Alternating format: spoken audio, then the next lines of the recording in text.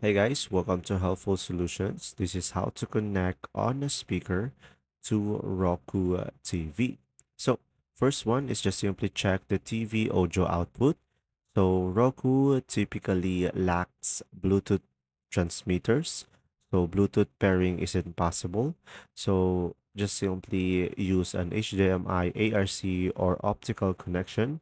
So, if your speaker and Roku TV supports HDMI ARC, connect them using an HDMI cable and make sure both devices are set to use HDMI ARC for audio. Now, if HDMI ARC is not available, just simply connect the TV's optical audio output to the speaker's optical input using an optical cable, and just simply set your TV's audio output to external speakers or optical.